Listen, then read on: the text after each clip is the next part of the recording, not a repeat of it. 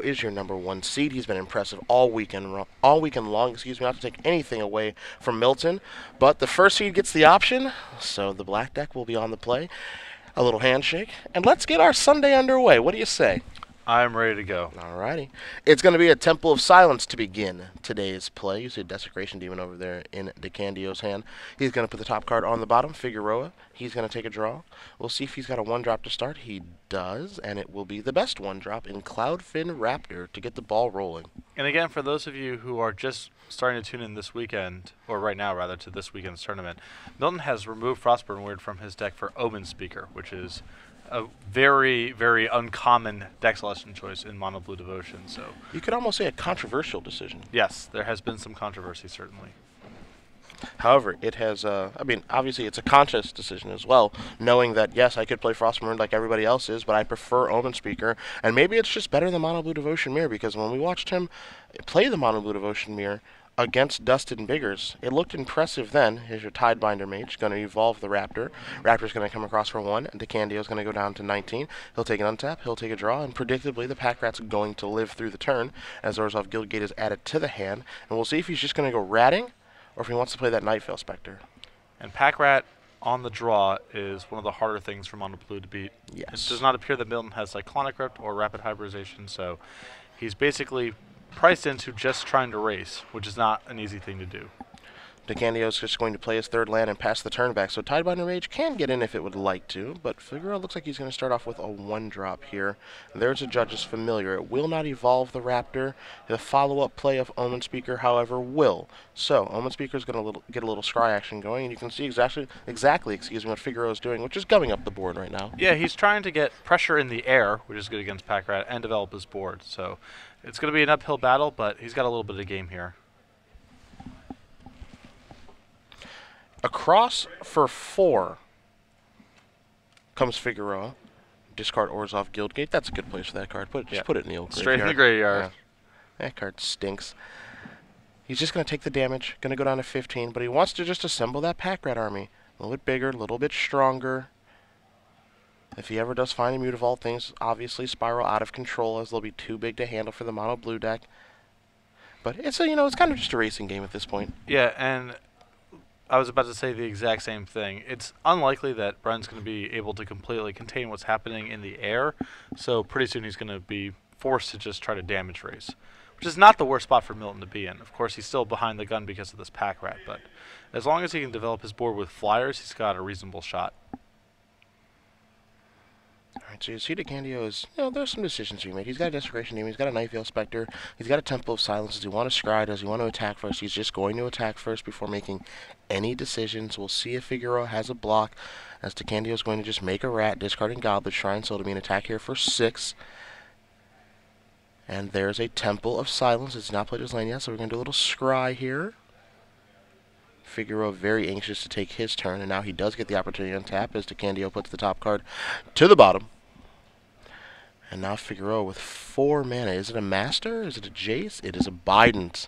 And that is one of the better cards to find here. Yeah, he might not have time, unfortunately, to deploy all the cards that he's drawing, but this does help him find his significant cards, most notably here, Master of Waves and Cyclonic Rift. These are the 2 cards he's really looking for. And he did find a Master of Waves off those double dodge steps. Now, however, Decandio, he put his top card to the bottom, but the card he drew this turn was a gooder. It is a copy of Mutavault. And the damage is going to really start adding up now. Yep, he has enough mana this turn, of course, to both activate his Mutavault and make a rat, so Presenting a lethal attack. So there will have to be some amount of chump blocking to be done here.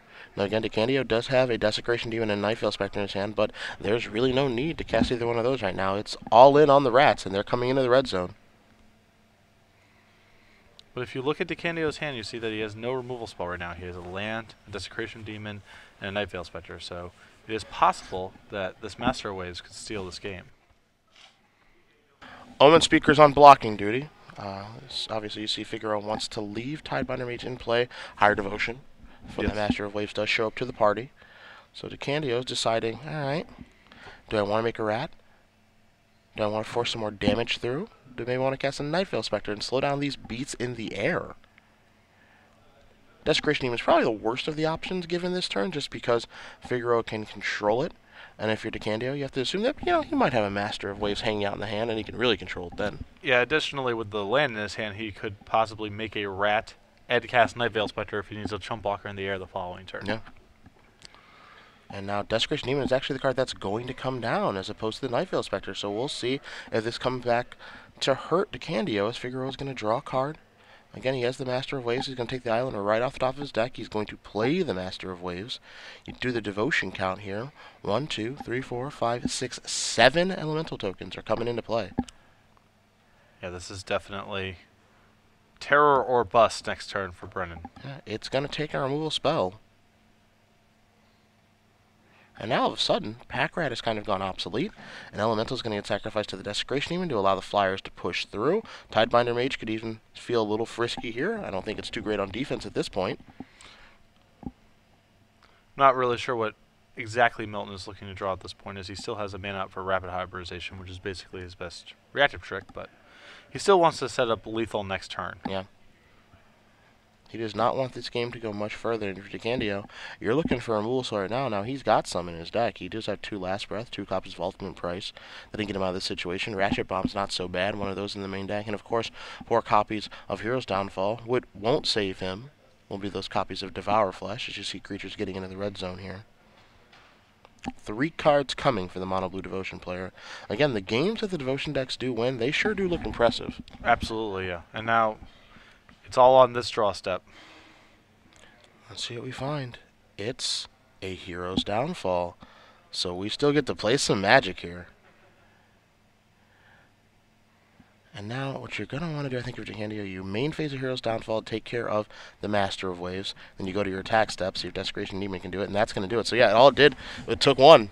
All it did was take 1. Yep. And he found it, did Decandio. A nice timely top deck of Hero's Downfall, and now your number 1 seed is up a game with Black-White mid-range over Mono Blue. Been on a bit of a heater so far in these elimination rounds with his back against the wall. His critical Elspeth in Game 3 of the quarterfinals, and now this Hero's Downfall. Of course, he has several other draws in his deck that could have gotten him out of that spot. But A lesson I've learned early in Magic, you draw a card every turn. yeah, and they're not in your deck to not draw. That's true. Copyright Dan Deardor.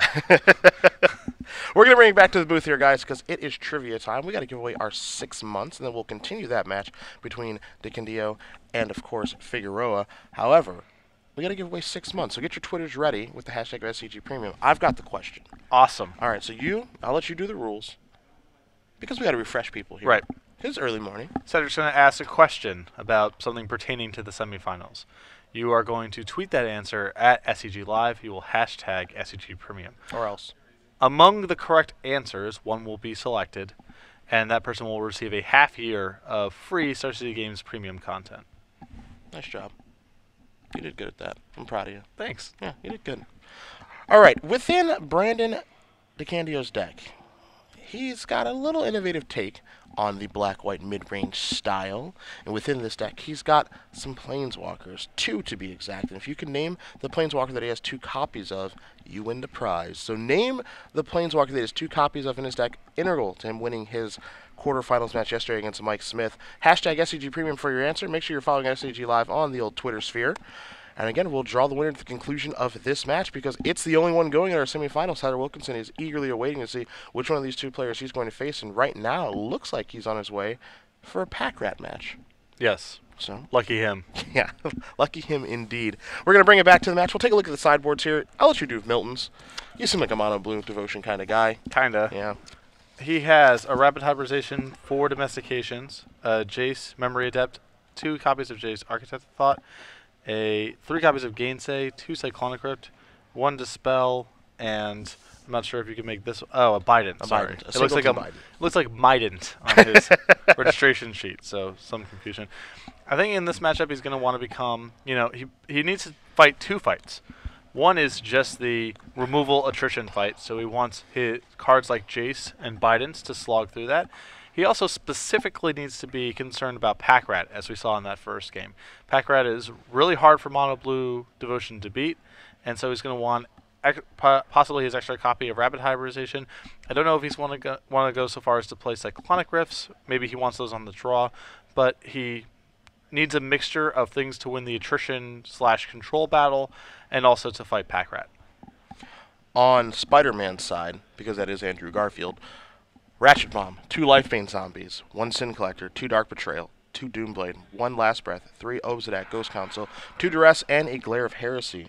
So cards to bring in this matchup, and there's some ones that you can cross off right away. Lifebane Zombie, I don't think it's going to come in because I think this is different than what Turtenwald's trying to accomplish. We see Turtenwald bring that card in this matchup sometimes, but I think these are different decks. He doesn't need to do that. Dark Betrayal can certainly leave on the board. Doomblade, come on in. Take care of Master of Waves. Last Breath, I think you can say the same. Also going to catch Nightvale Zombie, or Nightvale Spectre, excuse me, with that card. Oh, so that's probably too expensive. Duress is okay, because actually, some of Figueroa's cards that actually matter in this matchup are spells. You've got Biden, you've got Jace, the card advantage engine, so maybe you do want more discard. I think Sin Collector's going to stay on the bench. I think there's a possibility to bring in that second Ratchet Bomb because of Master Waves tokens, and the aggro draw, probably starts with just 1 mana flyers like Cloudfin Raptor. And then last, Glare of Heresy. We're not playing against a white deck, so leave that on the bench. Yeah, we have not seen Obsidian come in yet in the games that we've watched Brennan play. I suspect it is for decks that have Mizium Mortars to swap out Blood Baron. Sure. As Obsidian's naturally good against red-green style decks and also can't be killed.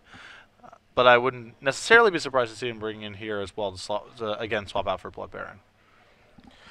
So those are the options available, and both players have access to each other's deck lists, so they can take a look. They know exactly what's coming for them, or at least they can try to assume. And Figueroa is going to be on the play here. He got off to a nice start. Actually, both players did. Yeah. In that game. No, and the Mono Blue Devotion deck, turn 2 Pack Rat, especially on the draw, is one of those nightmare scenarios, but Milton had a good mixture of gumming up the works and having some flyers to fly over a Pack Rat, and nearly pulled that one out, if not for a timely Hero's Downfall from Brennan. Yeah, at the end of the day, Decandio had 1 turn left to get there, which he did. That's all she wrote. So we'll begin game number 2 here between these two fantastic players. Figueroa will be on the play with Mono Blue. He looks like he's happy. Decandio, on the other hand, not so sure. It's possible. It looks like a bunch of swamps as mana. No, he has a Godless Shrine as well. 2 swamps. Looks like you're staring at the Thoughtseize and some other things. I mean, obviously some real options here. Lands and spells, how can you mulligan? Yeah, I've never done that back in my life. Yeah. I just don't like shuffling. That is true. Yeah. If it was Magic Online, I would just click yes. Right, exactly. Makes it easy. Alright, he's going to keep it. Going to risk it to get the biscuit. We're underway.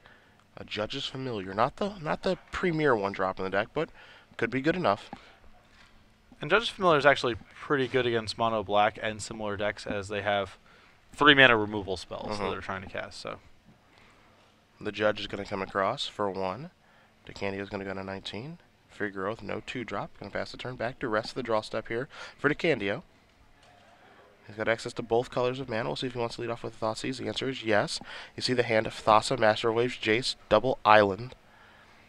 Thassa is certainly appealing in this situation. yeah, Thassa is really good against black and, again, similar decks, as it is both a very powerful threat, and the games will often go long, so controlling your draw step over time is also quite valuable. And that's what's going to bite the dust. Decandio is going to pass the turn back. Doesn't want to cast Duress into that Judge's Familiar. Attack for 1. Will Figueroa. You see the Jace at the forefront of his hand. Decandio picks up a Pack Rat. And that is quite good in concert with the Duress he's planning on playing. So, you see a hand there of double Jace the Master. So, the Jace was a redundant draw, but a good one there for Figueroa. Certainly important. Basically invalidating that Duress. And now, Rat's off to you, says Decandio. Pass the turn. Figueroa take a draw. Look to be an Omen Speaker, I believe, but Judge's Familiar is where we're going to begin. The follow-up play will likely be a Jace, so he can work towards Devotion. This seems like a good spot for Jace. The question is, what do you do with Jace in this situation? Because it's very easy to say, okay, I'll just minus it and get my cards, but then Pack Rat can finish it. If you plus it, it can just get Hero's Downfall, then you didn't get any gain out of it. Well, I think he's happy to trade a Hero's Downfall and Brennan's turn here, as it frees up the Master of Waves. I would imagine we're plussing it because we can simply minus it the following turn if we're feeling so inclined, and Okay, we're gonna. Looks like Milton is taking a different path here. Yeah, I think it's a real risk. You see he's going to -3 or -2 this turnover of Biden, a Clown for Raptor, and Island. I think it's a real risk if you just up and in does get Hero's Downfall. Yes, it's Decandio's turn. However, you didn't really accomplish anything. You tap 4 mana and basically discard a card almost to a certain extent. And with the cards in his hand of Master Waves and Omen Speaker, you have to believe that the mono black deck has a removal spell, or the black white deck, what have you. It has to believe that it has a removal spell for the Master. Especially after sideboard, where he has access to additional Doomblades and Lost Breaths.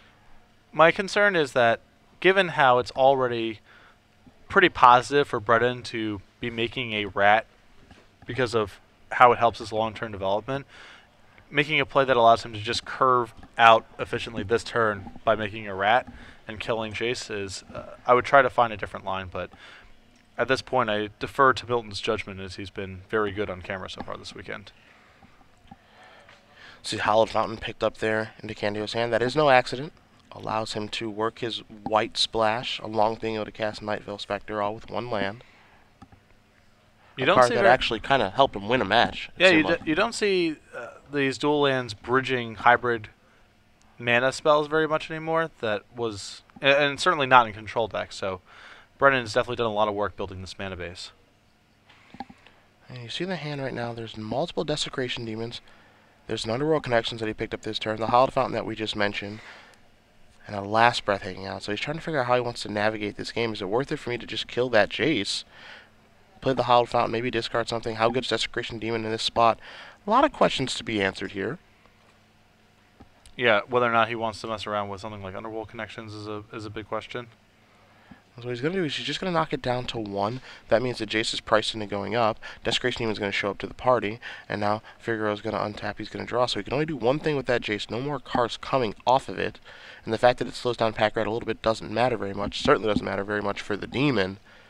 Just see Figueroa is going to draw his card. We see the Master of Waves. It looks like that's at the ready. Jace is going to start by ticking up, of course. And I think Brennan made that play in part because he knows that there's a Biden in Milton's hand, so he wanted to get a flying blocker to prevent Milton from playing Biden and hitting this turn. This is a Master of Waves. Devotion check will be 4, so 4 Elemental Horsies are going to come into play. And Decandio is going to untap very quickly. He'll take a draw. That's a Swamp. Actually a pretty important draw for him because he can play a Swamp, he can cast Last Breath and make a Pack Rat all in the same turn, or he can cast a Last Breath, take care of the Master of Waves, and cast the Underworld Connections as well. Either way, this is a good place to start. Yeah. I think at this point he's just going to be in making rats mode. We'll take a commercial to get everything set up for the finals, I assume, like once we get there. So Brennan trying to enter his attack here. Milton said that's fine. You think Desecration Demon maybe chases down the Jace, or do we even care about it at this point? I still think that Brennan's concerned clearly with the Biden. Okay. So he may want to be holding back on defense, but he's in a spot where it's pretty attractive for him to be damage racing as well. As next turn, if Milton plays Biden, then he draws 1 card, but we're looking at 2 Pack Rat tokens in play in this world, up to a 3rd Pack Rat. So you see Red Zone is where we're going to head. It's not ideal here for Brennan to allow Milton the spot to land Biden, but with the amount of pressure that Brennan's adding to the table this turn and the following turn, he's willing to start racing.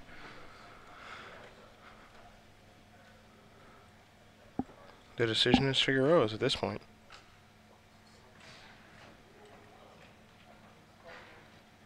See what he wants to do. He's certainly in between a rock and a hard place right now.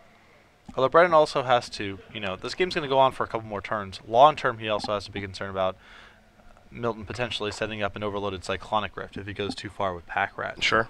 So, a lot of variables going on, certainly. See if it's time to deploy the connections, and the answer is yes. So Decandio's going to use all of his mana, pass the turn back, and now, as you mentioned, a Biden can get online. I think part of the reason that Brennan wanted to play Underworld Connections that turn instead of making a rat is he's sort of forced to find more removal because he knows that Milton's going to be finding more cards over the long term. And so he, especially Master of Waves, he's quite exposed to right now. So he needs to find additional copies of Last Breath or Hero's Downfall. Figueroa does attack, draws some land off of the Biden trigger so that you can play Omen Speaker. That comes into play. Scries 2 cards to the bottom. You see Decandio is going to draw a card to begin things.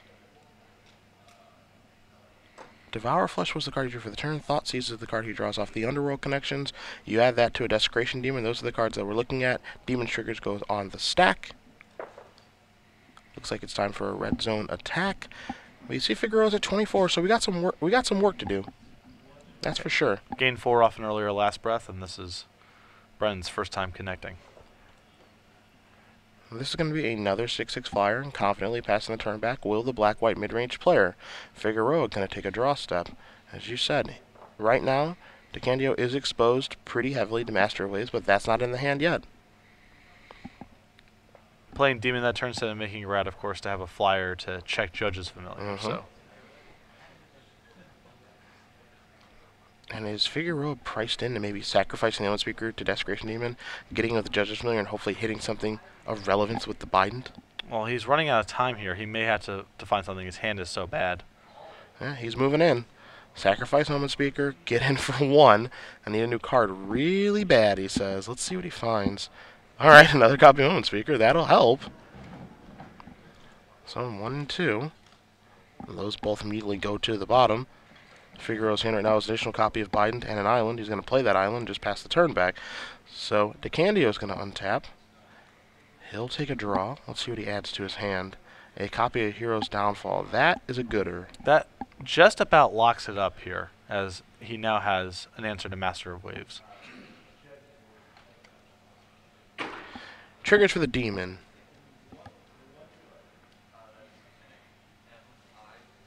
Will Figueroa try to sacrifice something? Will he make it so that Pack Rat and everybody else has to attack? The answer is yes. Binding will be activated.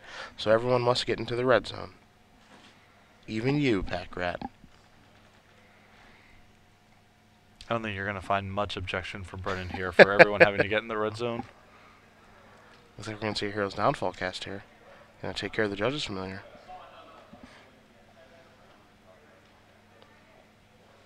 Now, Devour Flesh going to clear away the Omen Speaker. Makes it so that he can attack with everybody safely. Not going to lose his Pack Rat. Going to come across for 7. 6 is 13. Plus 1 from the Pack Rat is 14. Figueroa's going to move down to 4. I'm not quite sure there's a draw step to get him out of this. Okay, Master of Waves. We got 3 creatures that are going to come into play. And he can sacrifice 2 to the triggers. All right. It's a little bit of time. There's Doomblade, though. Oh, well, that'll clear that up, and that's going to clear this matchup. Brennan Decandio is moving on to the finals. Your #1 seed is unscathed this tournament. Defeating Milton Figueroa, black-white mid-range versus Mono Blue Devotion. One more time, Sweetness. No stumbles with the mana, and that point he's playing essentially a Mono Black deck. With Last Breath replacing some other removal spell. And he had early Pack Rats and good backup and navigated those games really smoothly and efficiently. And moving on to the finals to take on another Mono Blue player. Pack Rat always defeats Island. Always. Yes. Every time that a Pack Rat deck plays against Mono Blue Devotion, it always seems like the Pack Rat deck wins. Maybe I'm wrong, but it just seems like that's what always sticks out in my head. And we see it happen here yet again. But one more chance for Mono Blue Devotion to redeem itself, because Tyler Wilkinson is waiting in the wings to play against Brennan Decandio, who is on the way to the finals. As we do have our winner here, we'll bring it back to the booth.